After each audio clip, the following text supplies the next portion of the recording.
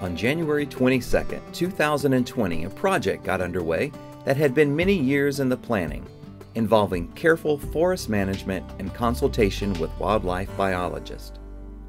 A cluster of artificial cavity boxes were inserted in 5 longleaf pines at Silver Bluff Audubon. With luck, they will soon be inhabited by red cockaded woodpeckers, a federally endangered species.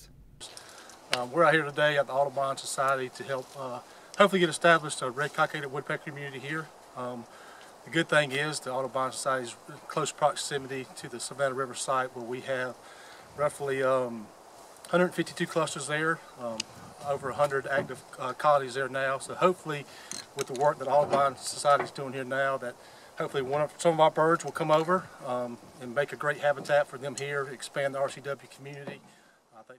Typically, we like to use a 60 to 70-year-old longleaf pine with a diameter of at least 16 inches. It can take a red cockaded woodpecker several years to excavate a nesting cavity. It will take him about 15 minutes.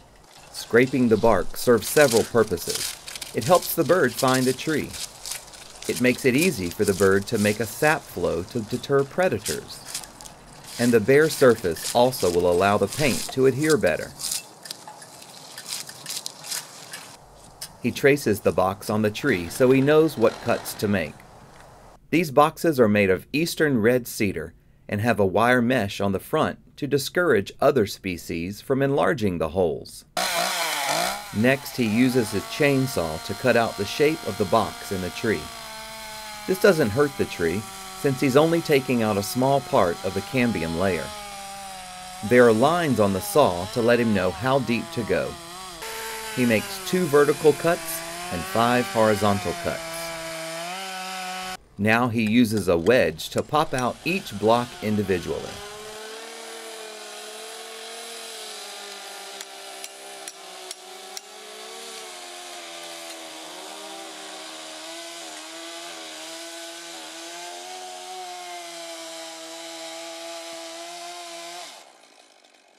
He puts the box in to make sure it fits.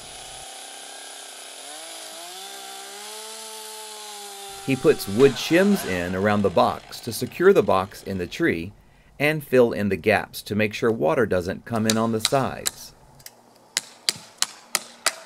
He uses exterior wood putty to seal the box and cover up any gaps.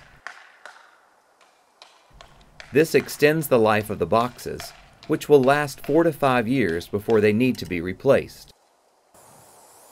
Now he sprays brown paint on the front of the box.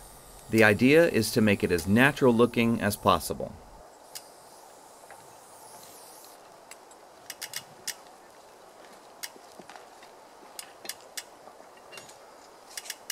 He creates some holes around the tree to encourage sap flow. This will act as a visual cue to the red cockaded woodpeckers, who will enlarge these resin wells around their cavity to discourage predators. He uses white spray paint to simulate sap flow in an effort to draw in any red cockaded woodpeckers who might be flying through. The hope is that the red cockaded woodpeckers flying from neighboring populations at SRS, Fort Gordon, or Hitchcock Woods will take up residence here.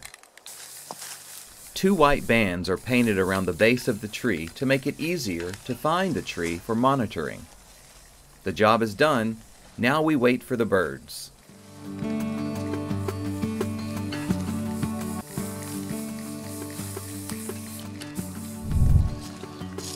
Inserts already in. All we need to do is cross our fingers.